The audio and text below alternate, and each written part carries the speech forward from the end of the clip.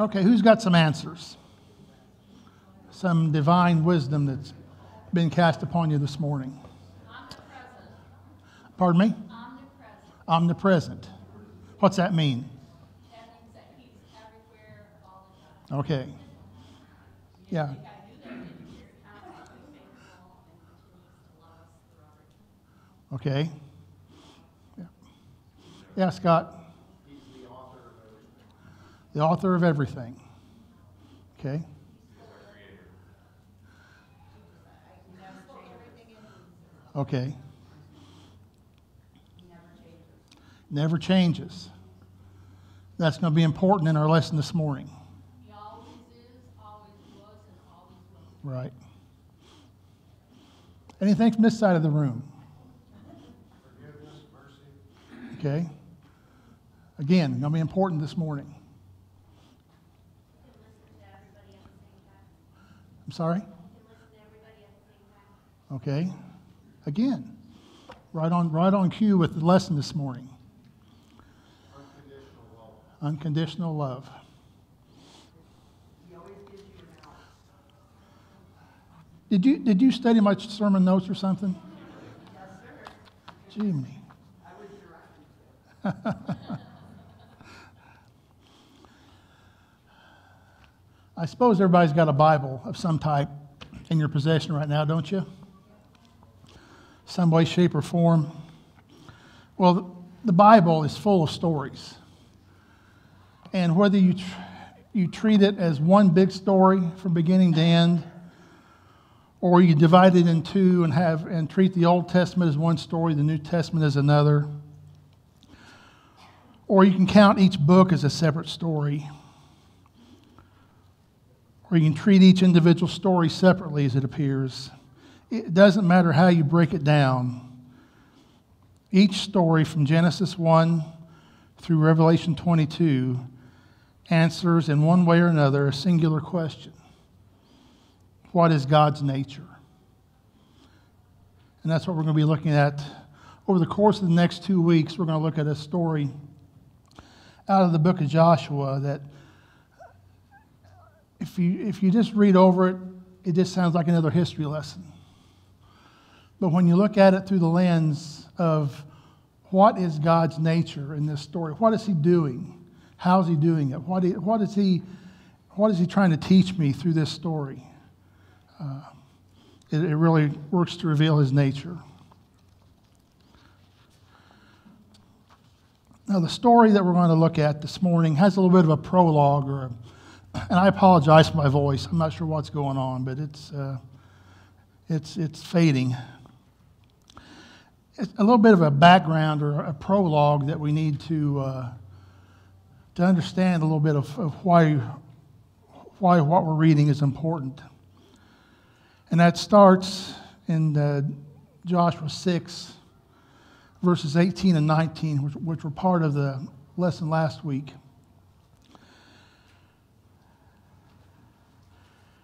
And Joshua writes, "But you," speaking to the Israelites who were going into Jericho, "keep yourselves from the things devoted to destruction, lest when you have devoted them, you take any of the devoted things and make the camp of Israel a thing for destruction and bring trouble upon it. But all silver and gold and every vessel of bronze and iron are holy to the Lord. They shall go into the treasury of the Lord." So this happens on the 7th day of the siege of Jericho. They spent the first 6 days marching around the city one time, and that was the 7th day when things are really going to get serious. And Joshua is giving the final instructions to the warriors who are going in.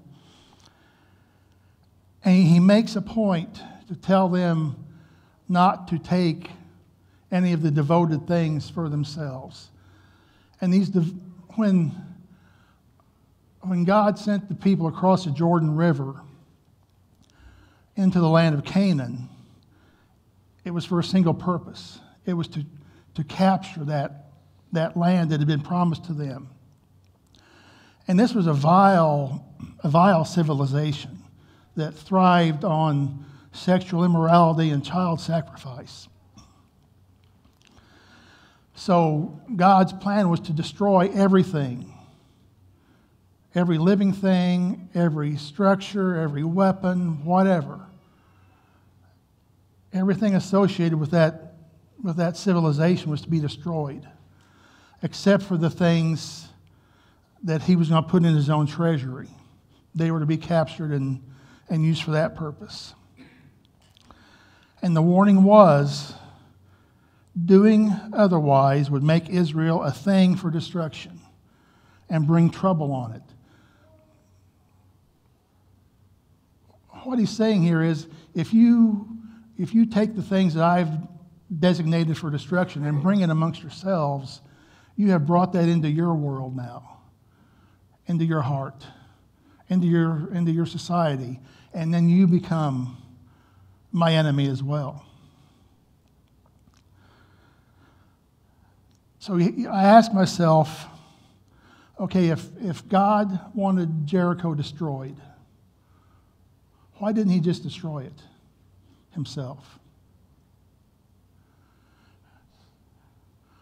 Early on, when he became disgruntled with civilization, he brought a flood, destroyed the whole thing, except for the 8 people on the boat. In dealing with Sodom and Gomorrah, he brought fire from the heavens to destroy it. So what's different with Jericho? What has happened since those other things?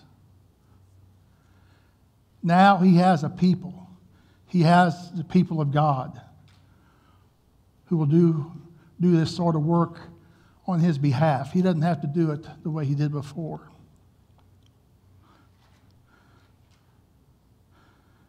And going ahead to the first verse in chapter 7. And I looked at one of my old Bibles as I was studying for this, and I got the first word of verse 1. I got a big red square around it. It says, "But the people of Israel broke faith in regard to the devoted things. For Achan, the son of Carmi, son of Zabdi, son of Zerah of the tribe of Judah, took some of the devoted things, and the anger of the Lord burned against the people of Israel." Just a little bit of a spoiler alert. We talk a lot about names in the Old Testament, how important they are. Achan, that's my grandson. He's trouble also, but Achan means trouble or disaster. He took some of the devoted things, and he fulfilled what Joshua's promise would happen if he did that. He set the whole civilization, the whole people of Israel up for destruction by doing that. And you look at the last sentence in verse 1. It says, "And the anger of the Lord burned against the people of Israel," because it's one man's sin.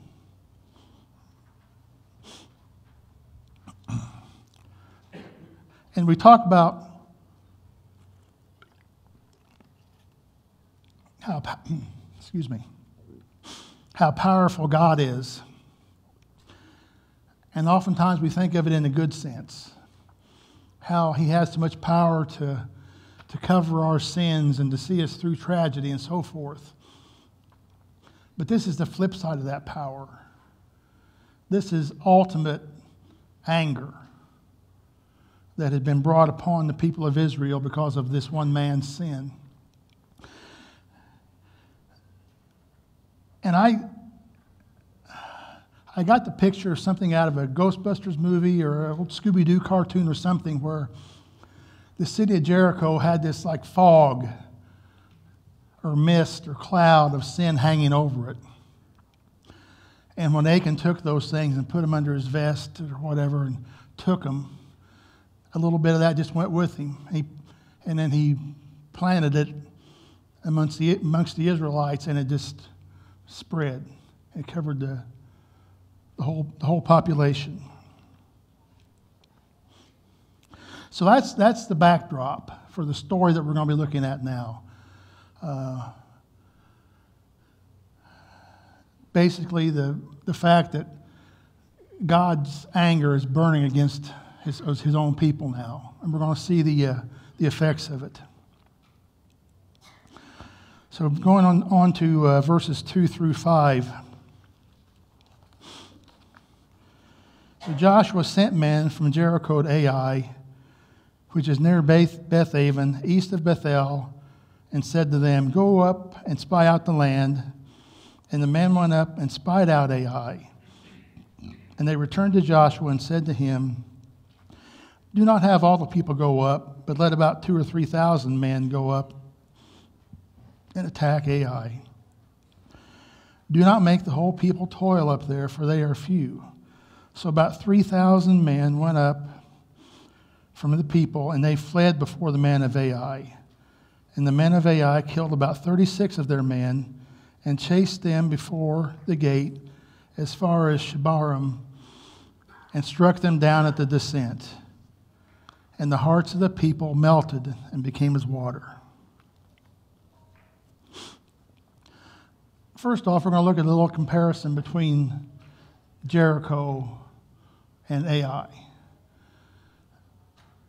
In the accounts that Joshua made here, there's the bulk of 2 chapters is devoted to the planning of the siege on Jericho and then the carrying it out and the whole process. This attack on Ai gets 4 verses. And physically, Jericho was this huge fortress, most powerful fortress in the area. And they went in and toppled it with no bloodshed, toppled it completely, all done through God's work and God's will. All they had to do was show up and obey. Ai was this small little community, not too far away. But attacking Jericho and bringing it down would be like attacking the Pentagon. Whereas attacking Ai would be like trying to take over the VFW on a Friday night, you know. It's not quite the same. But we see in the scripture that the men of Israel, all we hear about them is they were fleeing. We get no indication of what the battle took place or anything. All we know is that they fled. And the verb that they used for the way they fled was not like they were running away fighting all the way. They were running away with their heads down and their necks exposed in utter shame.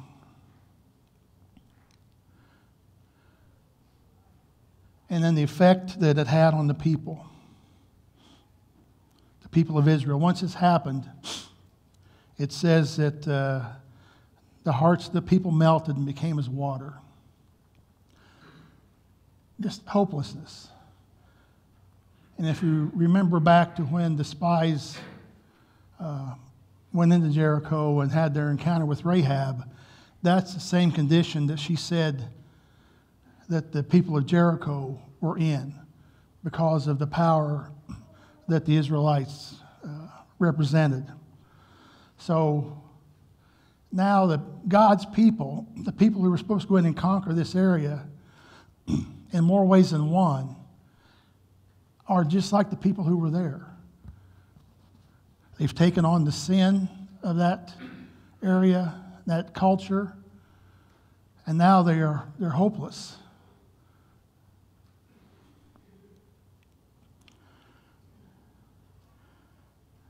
So now we're going to look at a couple of reactions.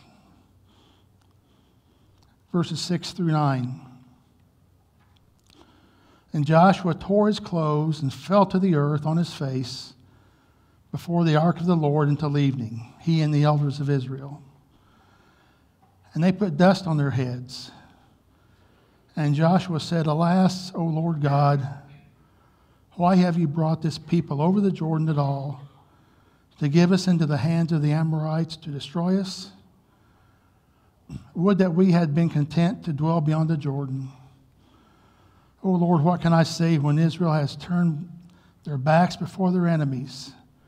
For the Canaanites and all the inhabitants of the land will hear of it and surround us and cut off our name from the earth. And what will you do for your great name?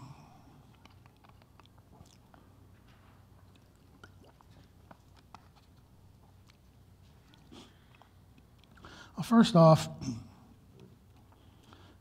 this reaction that Joshua had was one of mourning.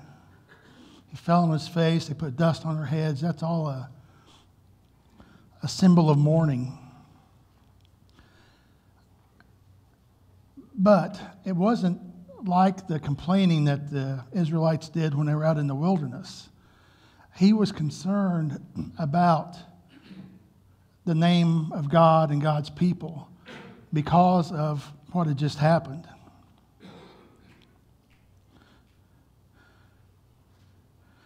And the important thing was, he asked God, how are you going to fix this?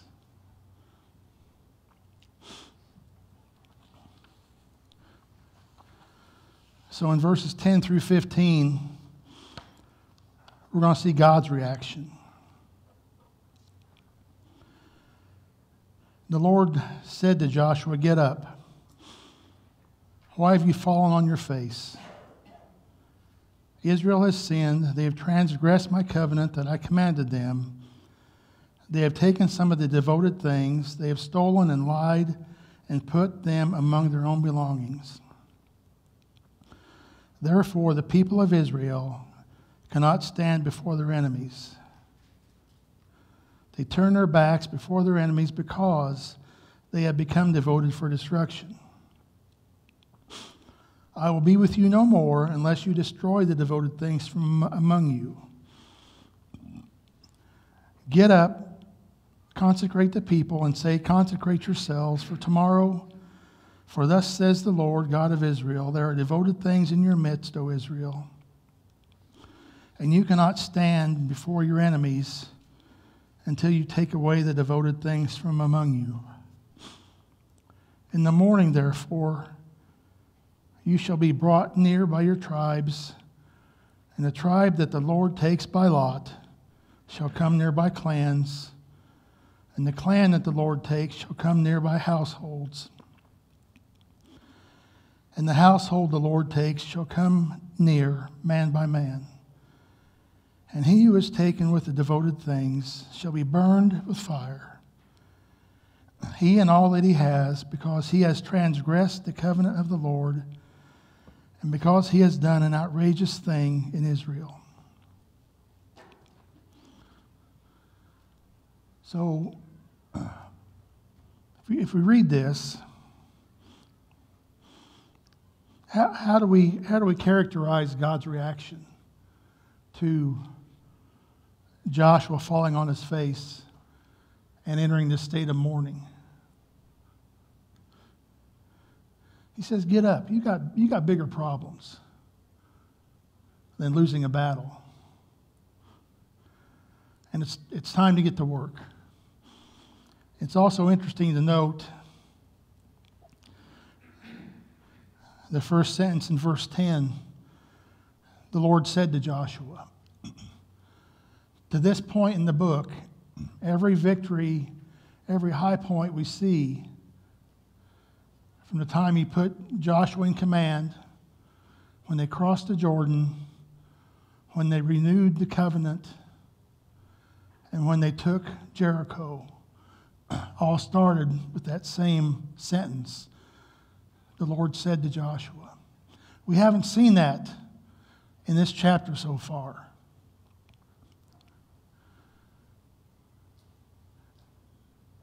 it's kind of a circular thing, but the Lord has turned his back on his people because they have sinned. They brought this sin into his people.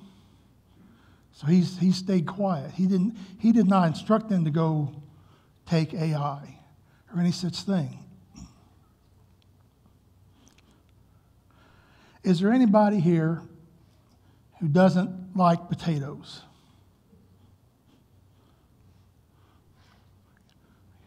You don't like potatoes? Well, you're excused from this exercise then. What's your favorite way to fix potatoes? Anybody? Baked, mashed, French fried, au gratin. Sounds pretty fancy for Bear Lake. Personally, I like them cut up and fried in bacon grease with onions. Anyhow, I think we all, except Deb, agree that potatoes are a good thing, right? Now, has this ever happened to you? You bring home a bag of potatoes, you put them underneath the cabinet in the cupboard, and you get through most of them, and you see you're needing more potatoes, so you go buy another bag, and you put them in front of the old bag. And one day you come home. What's that smell? You look at the dog. Is that you? No, what is that? And eventually you go through this process. First, you have to identify what the smell is, right? You know, is it a dirty diaper? Is it a can of tuna? Is it a potato? What is it? And once you determine what it is, you have to find where it is. And if it's a potato, you got to go through and you grab that one. Oh man, oh. So you get that out of there. Sorry, Scott.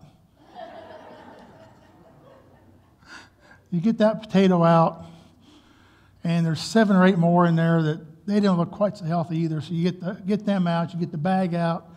You get the bleach or whatever, and you get in that cupboard and you scrub that stuff out. That's the same process that God is putting the Israelites to work at now to get rid of this sin. And that's what happens here in verses, in the last half of that passage we just read. First off, we're going to find, at this point, God and Achan are the only ones that know what's happened.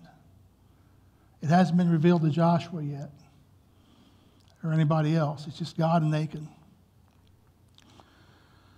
So he's going to put them through the process of sorting through the whole tribe and finding the perpetrator.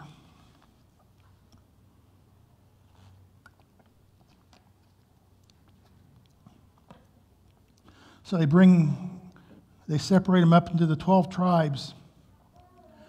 And then somebody casts lots. They choose the tribe of Judah. And then they bring forth all the clans of Judah. They cast lots again. They bring forth the households of that clan. Finally, all the men of that clan. And the lots fall on Achan.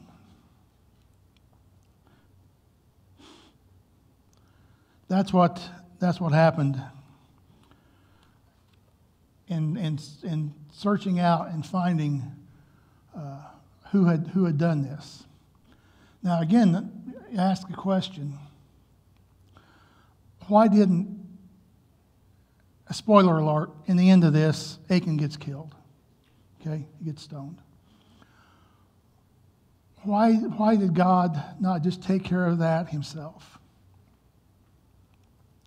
We've seen him do that before as well.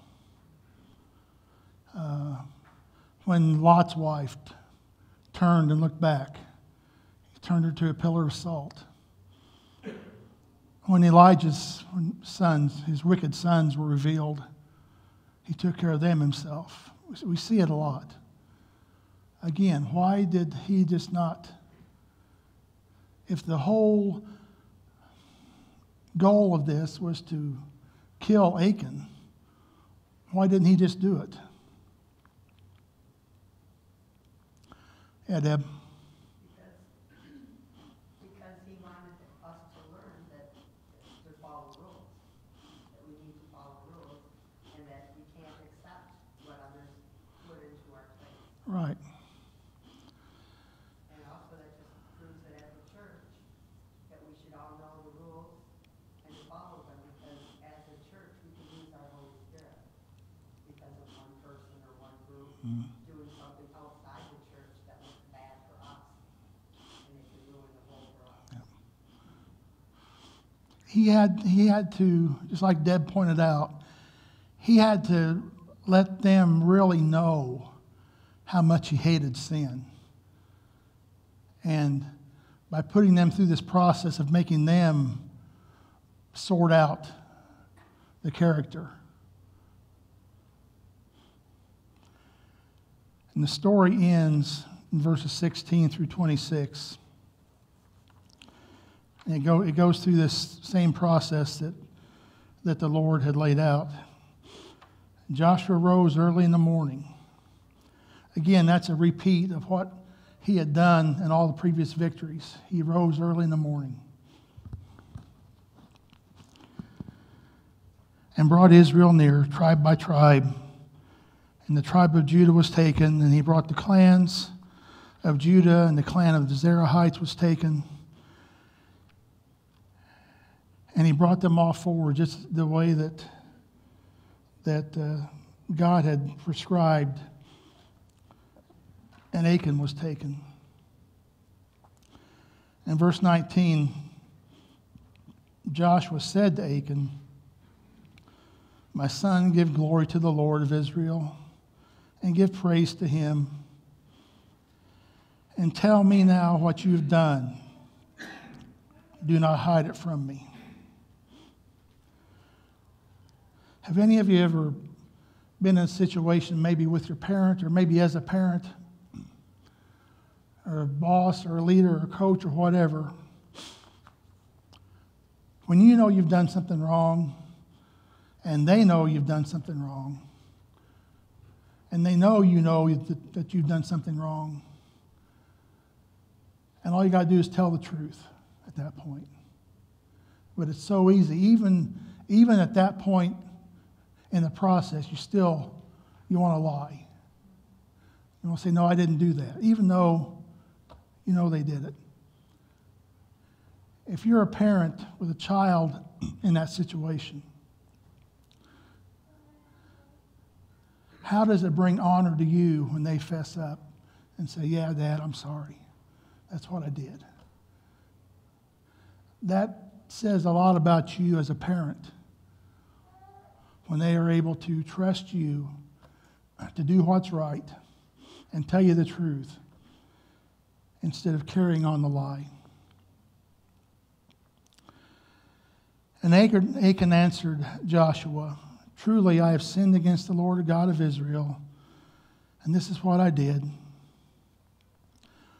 When I saw among the spoil a beautiful cloak of Shinar and 200 shekels of silver and a bar of gold weighing 50 shekels, I coveted them and took them, and see, they're hidden in the earth inside my tent with the silver underneath."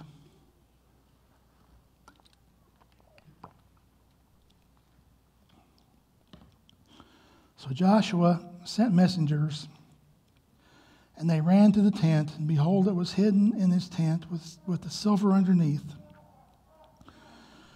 And they took them out of the tent and brought them to Joshua and to all the people of Israel. And they laid them down before the Lord, and Joshua and all Israel with him took Achan the son of Zerah, and the silver, and the cloak, and the bar of gold, and his sons and daughters, and his oxen and donkeys and sheep, and his tent and all that he had. And they brought them up to the valley of Achor. And Joshua said, "Why did you bring trouble on us? The Lord brings trouble on you today." And all Israel stoned him with stones. They burned them with fire and stoned them with stones. And they raised over him a great heap of stones that remains to this day. Then the Lord turned from his burning anger. Therefore, to this day, the name of that place is called the Valley of Achor.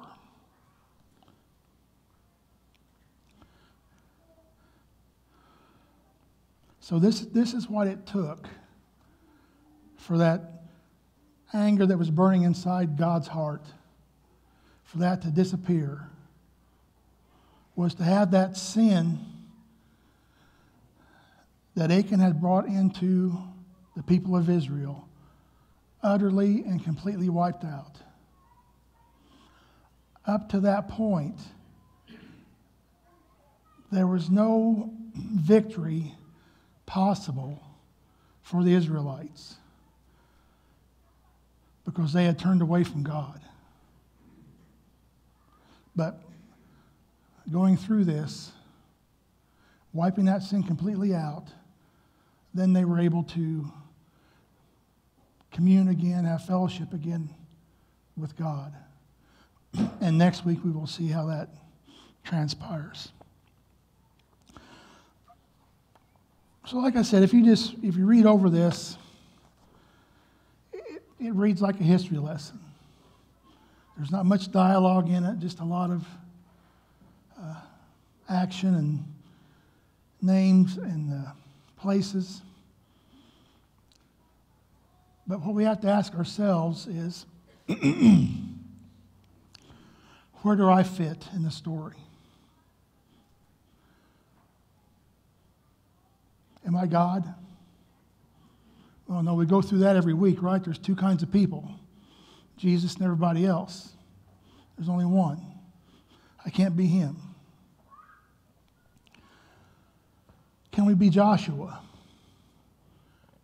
Have we been called to lead the entirety of God's people? No, not really.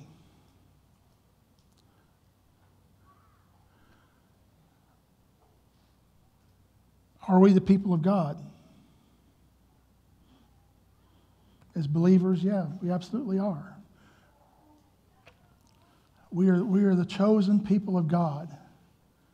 And just like the Israelites in this story, we have a mission.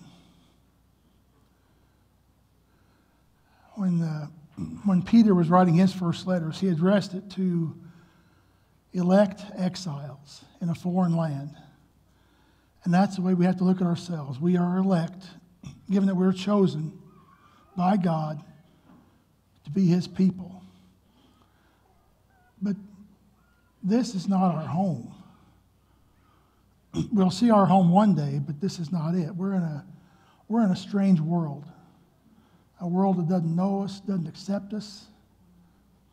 But yet, we have a mission, every one of us.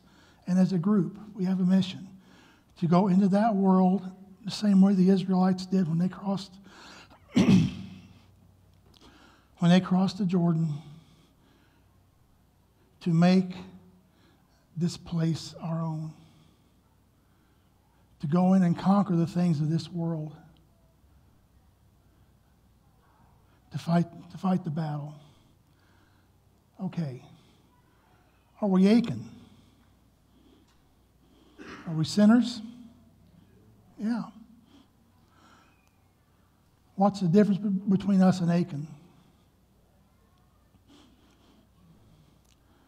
Essentially nothing, right? We all see things in this world that look appealing to us. And we may go get it, may put it in our heart, in our head, on our phone. We think it's buried. just like Achan had his treasure buried. But who knew about it besides Achan as soon as it happened? God did, right? Same with us. The difference is our debt for that sin has already been paid so that we can continue to have that fellowship of God, fellowship with God that He has to offer.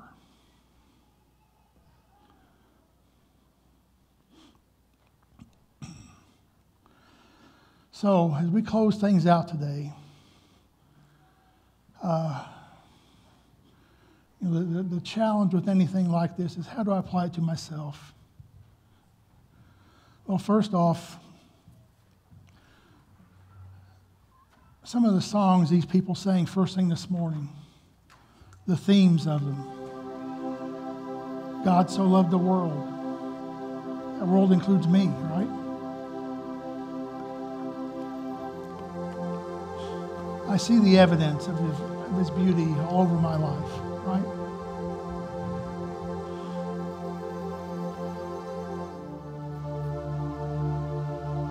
We ask Him to stir a passion in our heart because we can't do this on our own. And we offer gratitude for the things He's done in the past. And this last song we're going to close with this morning just finishes that message off. It's asking God to build my life on what He has to